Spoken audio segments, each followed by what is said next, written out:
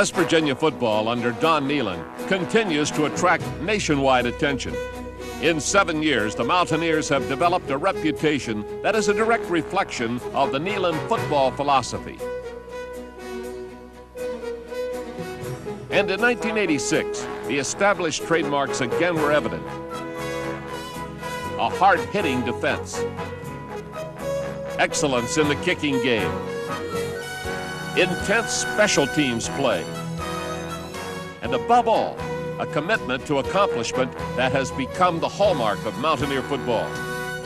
In terms of wins and losses, it was not a typical year, but the blending of opportunity, circumstance, old and new, to uphold the Mountaineer tradition made 1986 a season for optimism.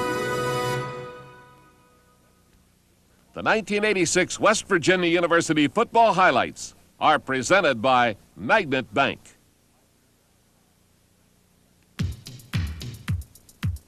As summer 1986 faded, football practice opened in Morgantown. To a man, the Mountaineers looked bigger, stronger, and faster. A summer of preparation was giving way to a fall full of expectation. 6 home games, 5 away, added up to the greatest schedule in West Virginia football history. The course would be a tough one, but the Mountaineers seemed ready to hurdle any obstacle. Miami of Florida, Boston College, Maryland, Syracuse, and eventual national champion Penn State would visit the intimidating confines of Mountaineer Field. Pitt and Virginia Tech loomed as stern tests on the road. The youngest team of the Nehlen era would face college football's most trying home schedule. The challenge to these players was the greatest in their young lives. And for the coaches, too, the upcoming season meant a test of unparalleled difficulty. I don't know who put this football schedule together, but needless to say, that's quite a challenge. But our young football team's ready for this challenge, and we're looking forward to it.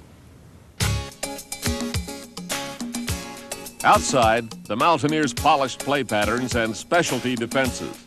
Inside, workers put finishing touches on the West Virginia Football Facilities Complex. An ambitious expansion project added glowing details to an already impressive showcase of football facilities. A fully serviced 7,500-seat bowl, reminiscent of old Mountaineer Field, caps the uppermost layer of new construction. Below, the list of additions includes a theater-type team meeting room, a posh players' lounge, study and training tables, and expanded weight rooms. Looking out majestically over the playing field, an enlarged multi-purpose room highlights the features as a comfortable home for players and supporters alike. Superlatives aside, important factors for continued success are now housed within these walls. Factors that play upon West Virginia's tradition-laden past, its storied present, its bright future. With our great facilities here at West Virginia University, it's very easy to put the game plan together.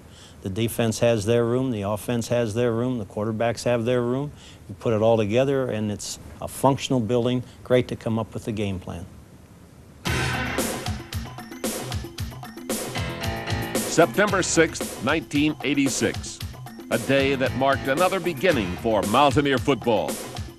With the brand new additions and a boisterous crowd basking in the sunshine of Mountaineer Field, the faithful were soon glowing in the excitement of an offensive performance that racked up 530 yards total output versus Northern Illinois. Previously unsung heroes were everywhere. Tailbacks John Hollyfield and Undra Johnson with nearly 100 yards apiece.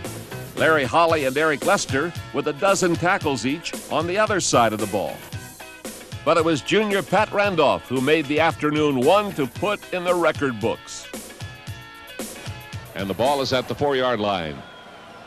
Pat Randolph is in that backfield. John Talley is set out to the left.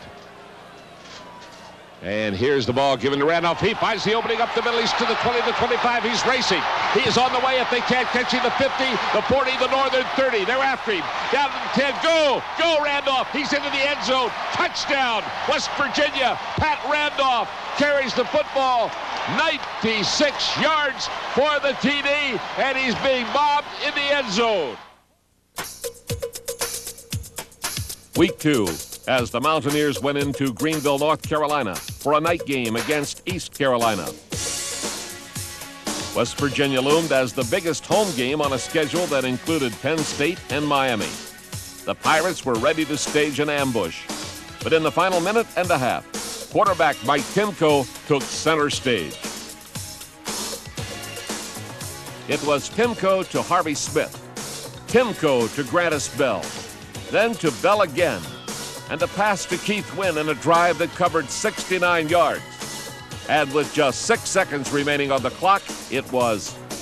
They're lining up to run a play, and it's lobbed into the end zone, and here it is caught. It is caught by Harvey Smith. He got out beyond two defensive backs as they lined up quickly with time running out on him, and Timko lobbed it into the near corner of the end zone, and Harvey Smith got in behind McCallum and London. Proving they could win in the clutch, the Mountaineers again showed they could win on the road. West Virginia came home to a capacity crowd and the Maryland Terrapins. Coming up short on the scoreboard, the Mountaineers nonetheless mounted a host of impressive statistics against the visitors.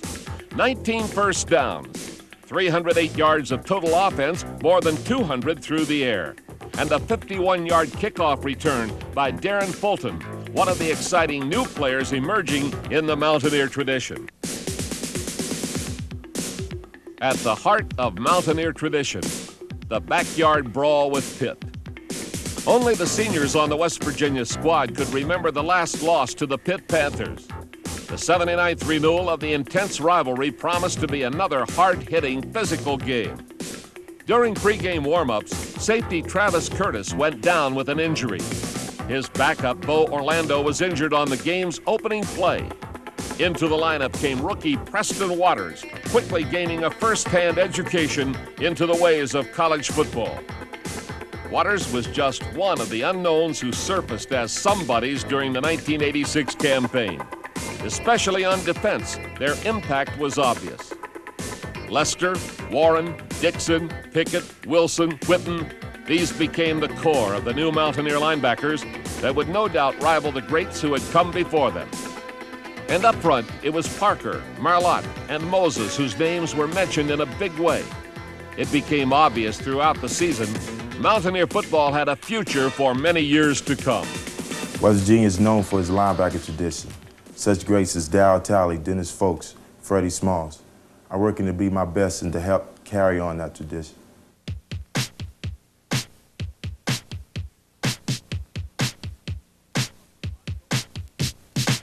October loomed as a preview of the holiday season, with 4 bowl-bound opponents on the horizon. Starting the festivities at revenge-minded Virginia Tech, a great defensive effort renewed optimism in West Virginia's ability to throttle an opponent. Also in October came a Boston College team with a score to settle. Their Heisman Trophy winners of the past had not been able to beat the Mountaineers. This year again, the matchup was one of the closest games of the season. Sandwiched in between was a rare opportunity, a chance to test the nation's top-ranked team on the turf of Mountaineer Field. The Miami Hurricanes brought their own Heisman winner to Morgantown. The eyes of the nation followed intently on ABC television. The commonplace again had become a reality. West Virginia playing a nationally ranked team on national television, a recognized part of the excitement surrounding Mountaineer football. Most people feel playing the #1 team in America is a real challenge for West Virginia, but you know, if you're honest and you look back, we've played the #1 team almost every year for the past 4 years. Halloween weekend. In this witching hour, the schedule brought nemesis Penn State to Morgantown.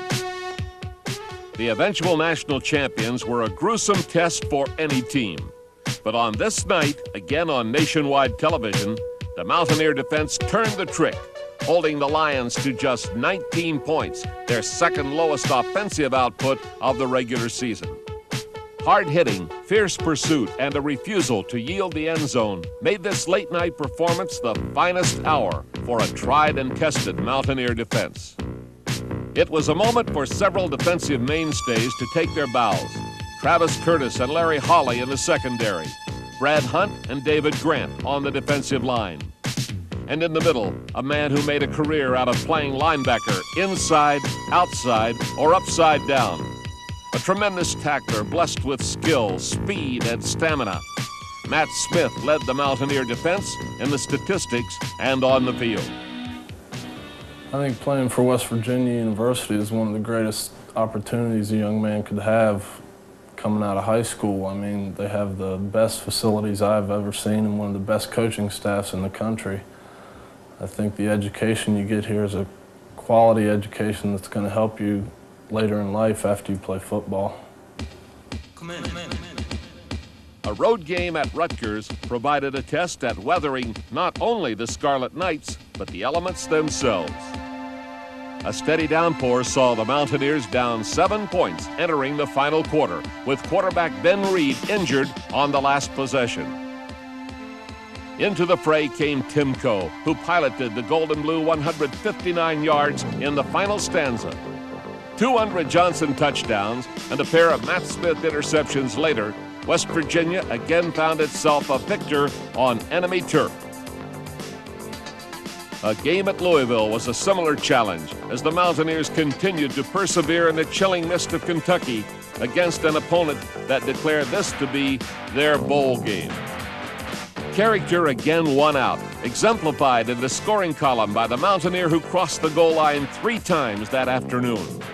A walk-on who had made the climb to a spot in the starting lineup, senior fullback Chris Pecan scored the first rushing touchdowns of his career of overachievement.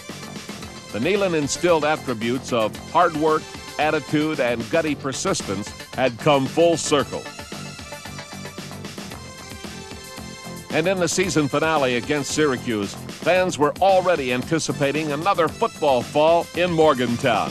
Looking ahead to the 1987 football season, we see a very challenging schedule, but we also see more veteran football players than we've had in the past.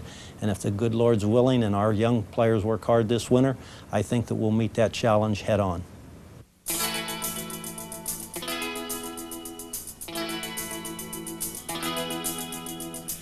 The perennial Eastern powers, Maryland, Boston College, Syracuse, Virginia Tech, Pitt, and national champion Penn State retain their annual places on the tough Mountaineer schedule.